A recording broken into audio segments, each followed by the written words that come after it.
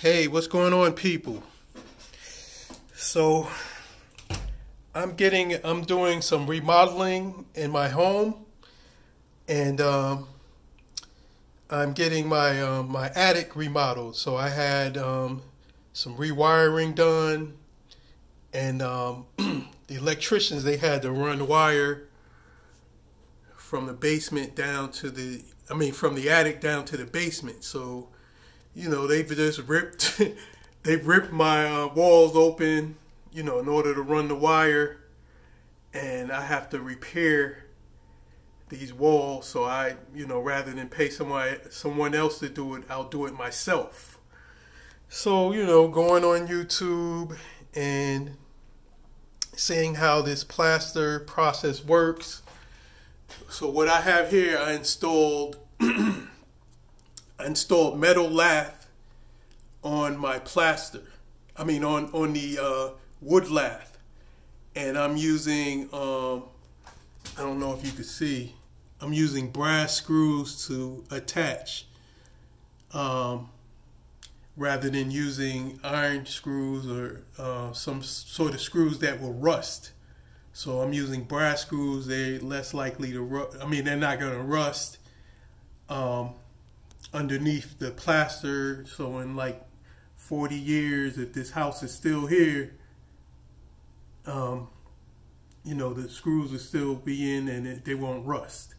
So this home was built in the 40s, and it's a Plaster Lath home. So rather than putting a drywall patch there, I'd rather just keep the same integrity and use plaster to patch the home. So this is basically what I'm doing, just showing in case somebody needs to see this. So I attached the metal lath to the wood lath using brass screws, and I'm using this Dremel multi-tool. So this Dremel, it has a grout removal attachment, and this is great for just cutting through plaster without damaging the lath underneath. So it gives me clean cuts. The electricians, they just went in with a sawzall and just ripped through and cut whatever. So I had to widen the cut in order to attach my metal lath. And so this is a great tool for cutting through plaster. This Dremel Multi-Max, I recommend it for people who are DIYers, do-it-yourselfers, and need to do some plaster repair.